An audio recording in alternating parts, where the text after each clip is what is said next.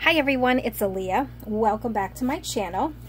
Today I am going to attempt to show you guys how I put together those envelope journals. These ones, the ones that have the little matching envelope inside, matching journal inside. I'm not the best when it comes to tutorials, but I will do my best to try to explain exactly how I do it. Hopefully you'll understand.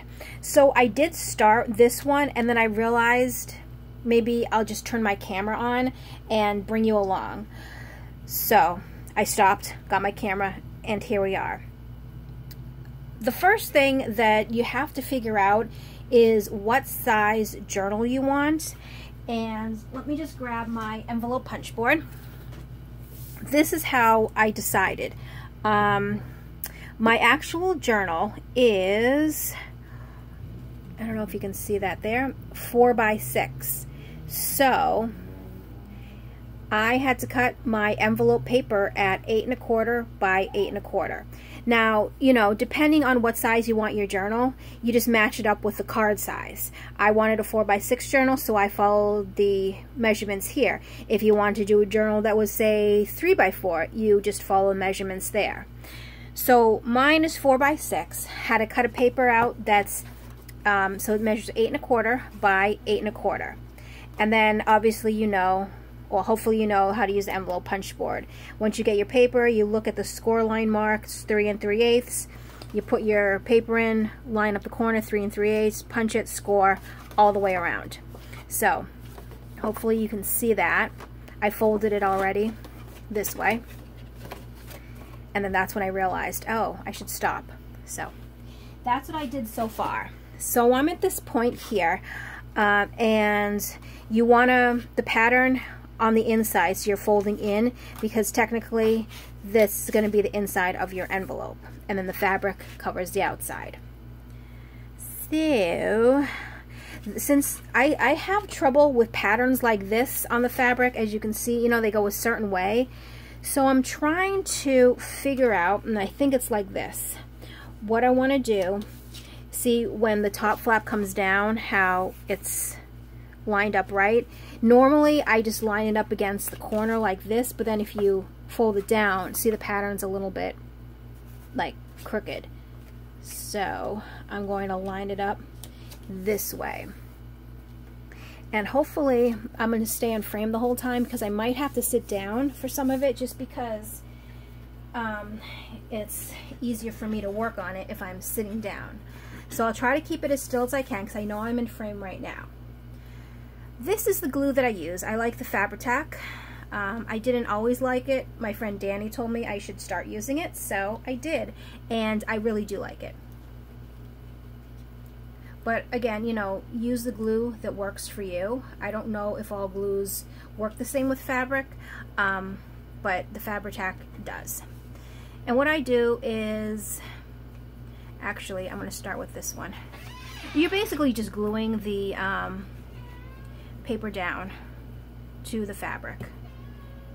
And if you hear a meowing in the background, that's my cat. She just came in. I don't know what she wants, but she's here.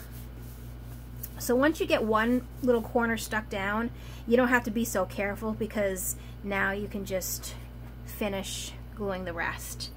And I usually glue one side, and then I glue the middle, and then I work out from there, if that makes sense. But you know, obviously do it however you want. And there's actually some fabrics that I put on top, and I have the cardstock on the bottom. Sometimes I do it that way too, just depending. But this one is fine. But you know, like what I mean, like sometimes I'll have it, the fabric like this, and I'll glue it down this way, and then lift it up, glue, and then push it down this way. So whatever is easier for you is what I suggest you do. But this way is easier for me for this fabric. And then glue this one down. And after I do this, I'm going to sew it. So it's not like you have to completely saturate your paper with the glue, because I am going to sew around the edges. But I just want this glue down first, just to kind of basically hold it together. But like I said, we're going to be sewing it down, so you don't have to worry too much about how much glue you have, as long as it stays on.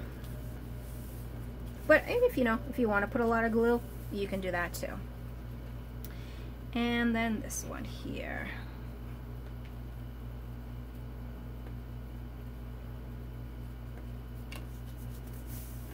All right.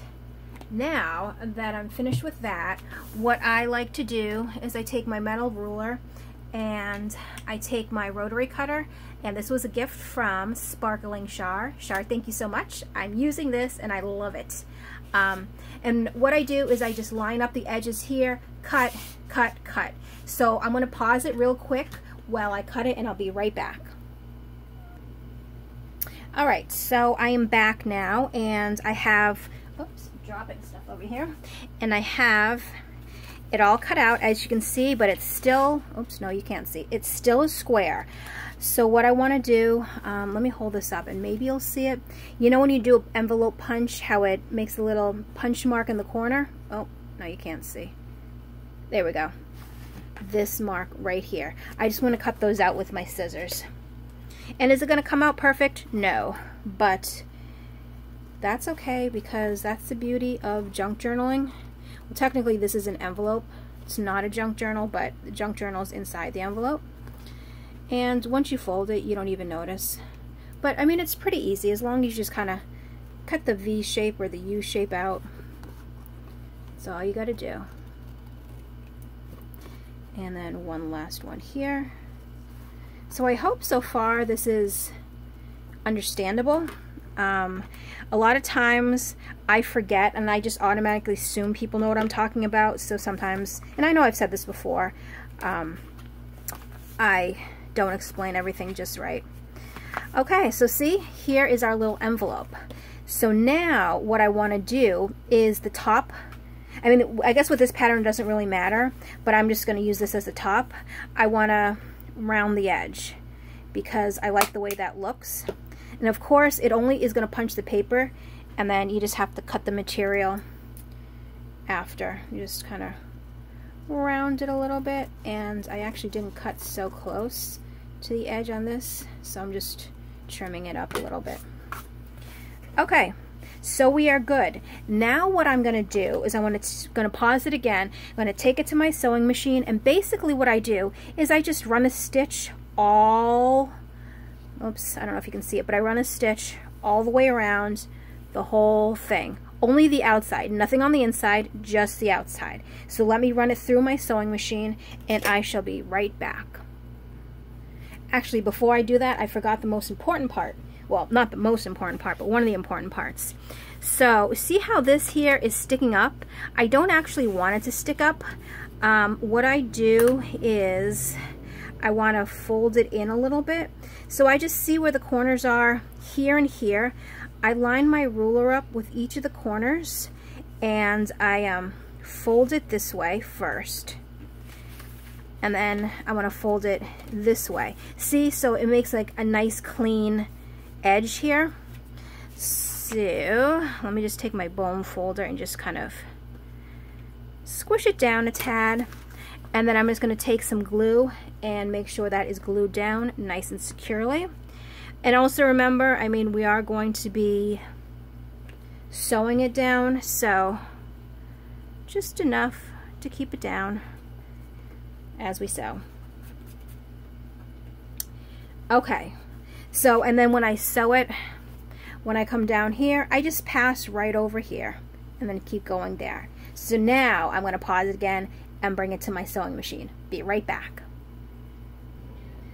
Alright, so I just finished sewing around, and I realized it's still light outside, so hopefully there's enough light coming in that it's not too dark and shadowy, but we'll see. So as you can see, I don't know, maybe you can see it better on this side, we have sewn all the way around the edges. And now it's time to close up our envelope. So here we have the top, and that's going to be the flap that comes down. So what I'm going to do is put the sides in. I'm going to fold that up, and I'm actually going to grab my chair so I can sit down to be closer to what I'm doing so I do it correctly. Alright, so what I like to do is I just turn the envelope sideways, and what I'm going to do is I'm going to run a bead of glue this way, here, and here, and hopefully you're able to see what I'm doing. So here, here, here, and here. You don't put it here because that's going to be this part, and then obviously, you know, your envelope will stay shut. So let me get the glue down. I'm going to glue right here, up this way, down this way, and back up this way, and just spread it out just a tad bit just to make sure everything is coated. And what I do when I squish it down, I'm just putting a glassine bag in here just in case any glue does spill out, like through the stitching or anything like that. It won't stick the envelope together. So I just hold it just for a minute because I want to make sure that the Fabri-Tac has time to grab.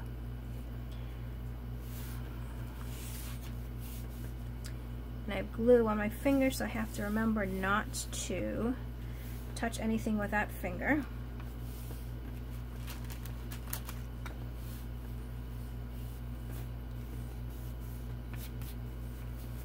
Alright, so I think that's for now good enough. Obviously, you know, we're going to let it dry a little bit, but I like to look inside just to make sure nothing is stuck, and it's not.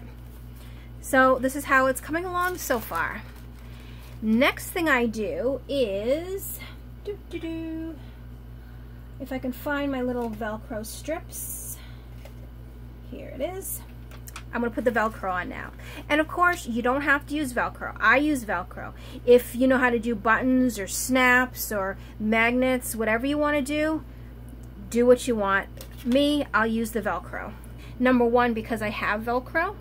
But number two, I don't mind the Velcro. So, when I put it on, they are sticky. I just don't trust the stickiness because it is going to be open and closed a lot. So what I do is I also add the Fabri-Tac glue and put it right there. And I always add too much and it always squishes out, so let me just do that. Alright, so I'm not putting the other one on just yet, only because I like to make sure that kind of grabs a little bit more before I start to mess around with putting the other piece on, because I don't want it to move. So while that's drying just a tad bit, and I'll put this here, I'm going to set it aside and then show you what else I did. So as you know, obviously the journal needs to be done too. And this is the size of my journal, and let's just make sure I wasn't fibbing. So it is actually right under 4. Oh, you know why? Because I cut it a little bit shorter. So when I cut the paper at 7 3/4 by 6. And I did that because I don't want it to be, when it goes down in the envelope, I don't want it to be right at the edge and maybe be hard to close. So instead of cutting 8 across, I cut it to 7 3/4 just to make it a little bit shorter. And then this is going to be the inside cover. And just like the other one, let me just grab the material again. And I know it has to go a certain way, so it's actually this way. And this one's easy because yeah, I want it like this, so that way there's the front. And then this is the inside front cover. Yeah, perfect. And you know, I try to line it up as close. Oh, I don't even know if I'm in frame. Oops. Hopefully I'm in frame now. I just line it up as close to the edge as I can, because I mean, after we can always trim it if it's not, but just so I'm not down here and I'm wasting all this material around. With this paper, let's see, just like that. And it's going to be the same exact thing. We're going to put glue on it, and again, we're also going to sew around the edges here. So this is more just to make sure the cover sticks. Excuse me.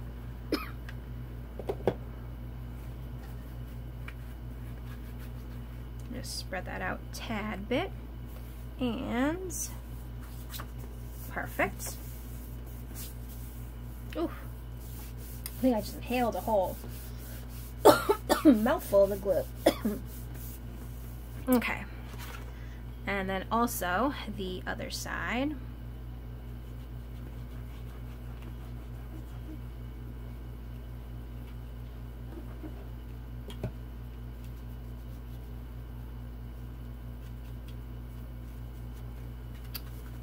And there we go. Perfect. Alright, so what I'm going to do again, I'm going to cut here and I'm going to cut here. I'm going to pause it, be right back. And I'm back. And what I was just thinking as I was cutting this material, if you don't have a rotary cutter, it doesn't matter, because you can still use scissors. Like if it's kind of needs to be a little bit more trimmed, I just use my scissors. And before I was gifted this cutter, that's all I used to have is scissors. So, you know, don't think that you need to go out and buy a rotary cutter to cut material doing these little projects if you don't have one, because, you know, use scissors. Okay, so now that it's glued on, what I'm going to do again, I'm going to do one stitch all the way around the edge, and I shall be right back. Alright, so now let me grab my chair once again. You know what? Actually, I think, yes, if I stay within this square here, I should be okay. So, as you can see, maybe you can see, I did the sewing all the way around. And before I do anything else, let's just check to make sure this is getting dried. And I just wiggle it a little bit, not, you know, too much, but you can kind of see if it's catching? I don't know. If it's hold. Oh my gosh, I can't even speak. If it's hold, no, not if it's hold. If it's holding on tight, how about that? Which it is. So I'm going to now take the other side and I'm going to place it right on top. And once again, I am going to just add some glue so that it sticks forever. And then see, it's going to tell us where it needs to lie. That's why I put the little dot on top of the other dot, not try to measure where it is going to be down there. And then we're just going to hold this for a minute.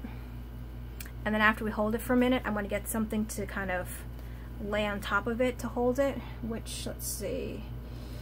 You know what? What was I using before? Maybe I was using this punch. Let's do that. So what I'm going to do is I'm just going to have the punch just sit on top of it like that, off screen over here, just so it, you know, has time to kind of dry and stick. Alright, so we are almost finished.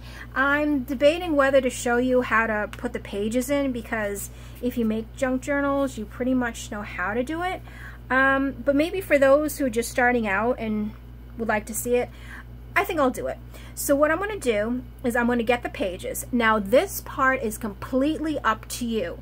It's going to be up to you what types of pages you put in, how many you put in, if you add anything like, say, like glassine bags or envelopes or anything like that. Whatever you want to do, this is the part where you're going to customize it to what you want in your journal.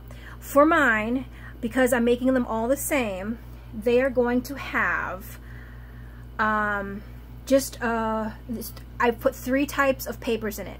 I've put in coffee dyed paper. I've put in, well, I should say regular coffee dyed paper, you know, like the plain printer paper. I've also put in coffee dyed graph paper or ledger paper, because I was using both of them. And then I was also putting in avocado dyed paper. So I'm going to get those papers together. I'm going to come back. I'll give you the measurements for what I measure and how I measure them, and then we can start to sew everything in. So give me a moment and I'll be right back. All right, so now, oops, sitting down again, I'm back with my papers. And I folded them already, and try to organize them just a tad bit so I can see what I'm doing. All right, so this is my avocado dyed paper. I don't know if you were able to see the color, but it's so nice and pink, because I know, Danny, if you're watching, you said you wanted to see how it turned out. I love this color, and it still boggles my mind how avocados are green. I mean, the skins are green, the inside is green, and like brownish too.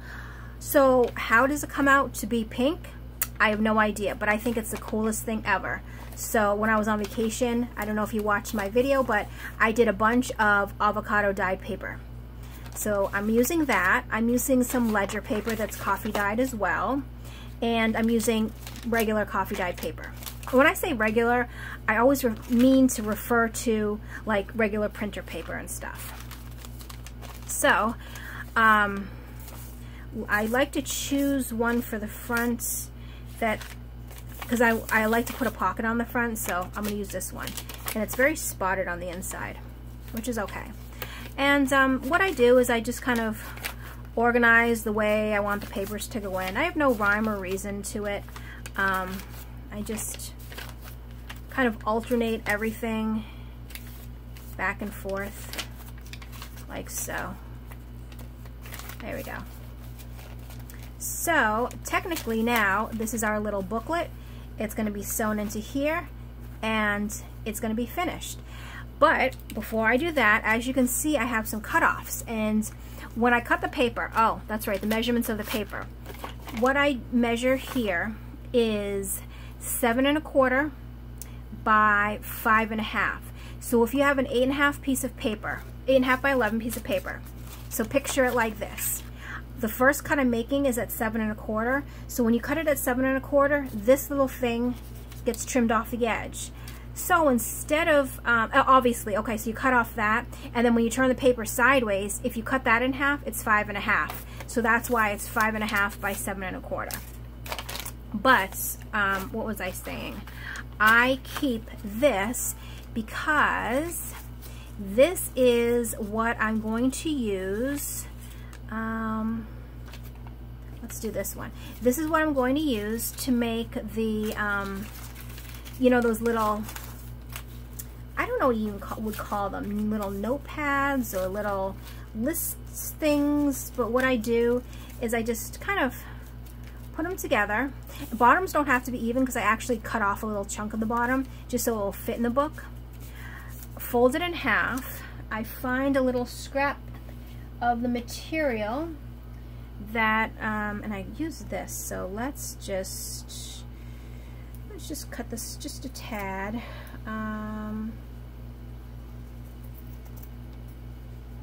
And I don't know, that's even, might be a little bit wide. I cut a little swatch of the material off and I just sew it across. So I won't do that now. I'll do it off camera because basically this is just an afterthought. You put it in, you have your little notepad here of little lists or, you know, whatever you want to make. So that I'll put aside. I'll do that on my own time. But getting back to the book, what I did in all of mine, I put a little pocket in the front because it's not decorated at all, because I just don't want it so thick that it can't fit into the envelope. Plus when you add your own stuff, it's going to make it thick anyway. So I'm making these completely naked except for the pocket in the front. And the pocket in the front, what I usually do is take an offcut of when you're cutting down the paper here, and then I'll just measure it just to become a little pocket. Ouch, hold on one second. There we go. And this part I actually don't measure at all. What I just sort of eyeball it, and let me just see. Let me turn that off real quick because I don't want it to come back on.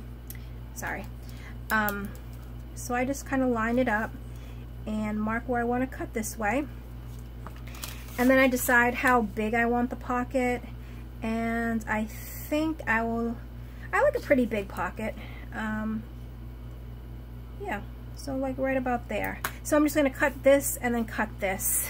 Hold on, I don't even have to pause you. I'm just going to take it over to my paper cutter, which is right behind me. I don't know if you can hear me anymore, but I'm just going to cut it down a little bit.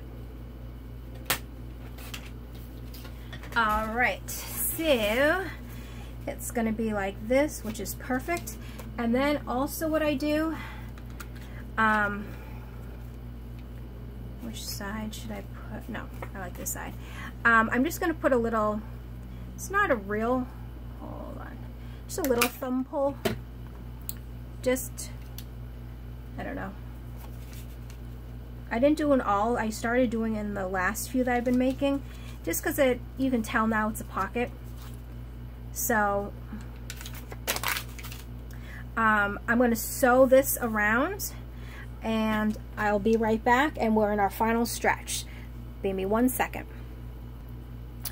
Okay, so we are in our final home stretch here of making this. So as you can see, I sewed around the edge there, and it's just to, you know, reinforce the pocket. My tongue is getting tied. I've been talking too long. It's funny because in real life I don't talk that much, except when I'm on here, so maybe my voice is just getting tired. So see how nice that's going to look when it's in there? Now, as you can see, when you lay this out, I did leave a nice big border all the way around, just because I thought it is a little bit nicer, you know, to have the pages a little bit smaller inside. And I just want to, you know, give it room so it's not sticking up all the way to the edge. So all we have left to do now is sew the pages in. And what I use is this, I don't know what it's called, I think it's the 3-hole pamphlet stitch, and that's how I bind all my journals. It's not really binding, that's how I sew all my journals. So I'm pretty sure you could find tutorials about different stitching. I just like that one because it's the one that I learned first. It wasn't too complicated. I understood what they were doing, and I was able to kind of get that one down. And this part also, I measure my holes. You don't have to, you can eyeball it, but I don't know, I like to measure them. So this, let me just make sure, this was the front, right? Yeah, okay. For those that do make journals, you know exactly what I'm doing. For those that have never made journals, basically I'm now just poking holes for where we're going to sew. Oof.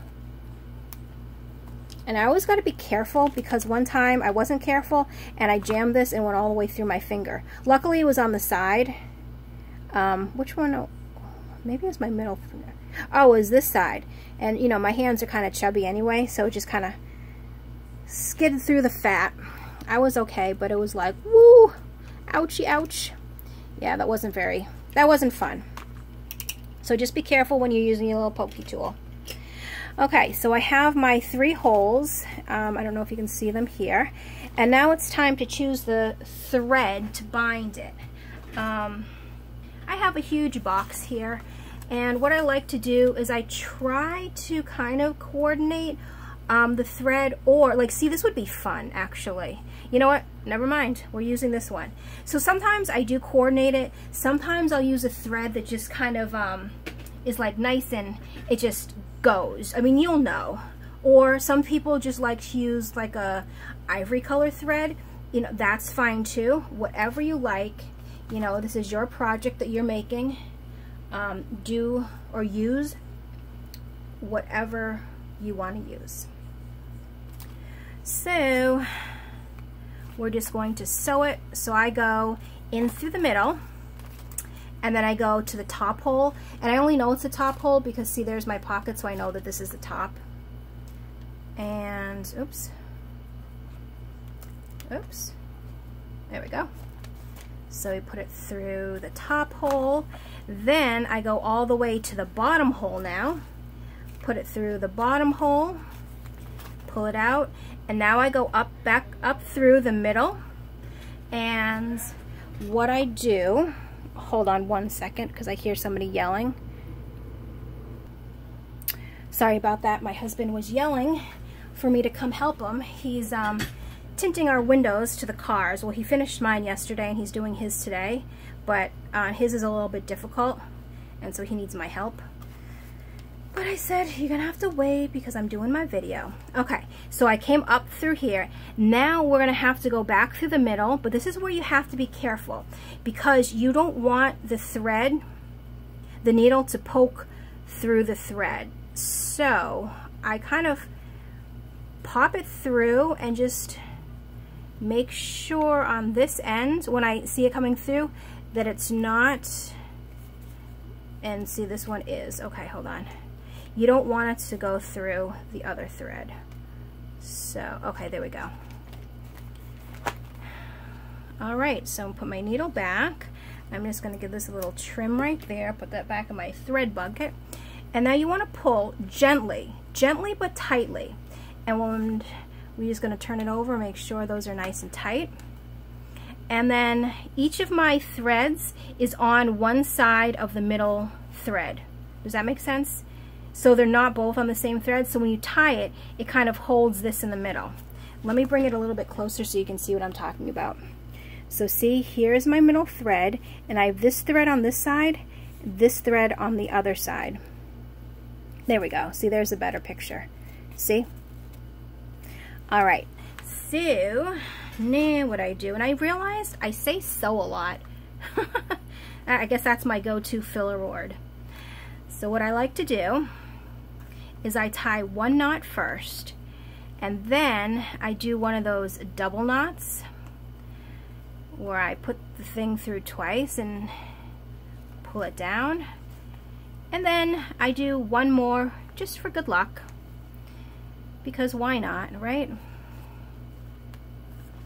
And then I'll just trim this a little, and there we go. I'm going to take off my clips now, and let's just take a little look-see. So here is the journal.